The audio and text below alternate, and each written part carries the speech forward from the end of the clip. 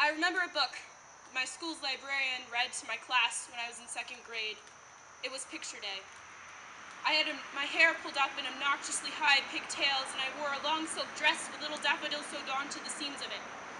She usually read us stories like The Little Engine That Could or Goodnight Moon, but this time it was different.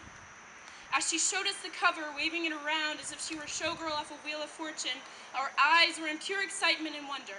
God, if only I could remember the name of that book.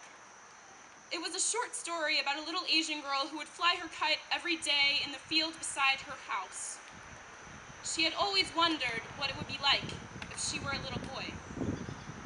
As the story gets deeper, we go farther and farther into her lifetime until, when she's very old, she dies. From there, she is taken up to a different atmosphere, a different world, where she is led by an overpowering being. You can see how she is hovering in her nightgown with the midst of what seems to be an infinite number of stars. The voice, it guided her. She goes through a process of what she wants to be in her next life. Millions upon millions of figures of different life forms are shown before her eyes at such an accelerated speed. And all of a sudden, the pictures stop. It lands on the little boy. I want to be a boy, she says to the voice.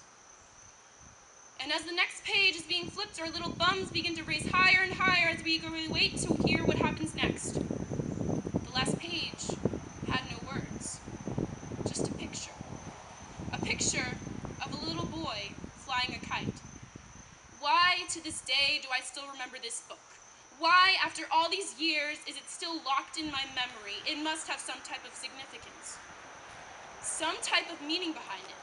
My brain wanted me to remember it, and I finally know what it means. There is a belief that we never die, a belief that we all have eternal souls guiding and loving us unconditionally, moving from person to plant to animal. But most of us forget that we have these amazing souls because we are so busy and too distracted to listen.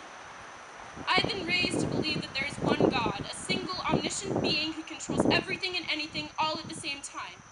But could there be more than that? Instead of a heaven, an eternal happiness, could there be another option? So I started researching. Life after death? Nothing. Is heaven real? Other than a bunch of Bible verses, nothing. When you die, is there something else that can happen besides going to heaven? And it was like a sign from another world almost when I saw one side blinking, almost spazzing out of control. Drawn to it, I click it.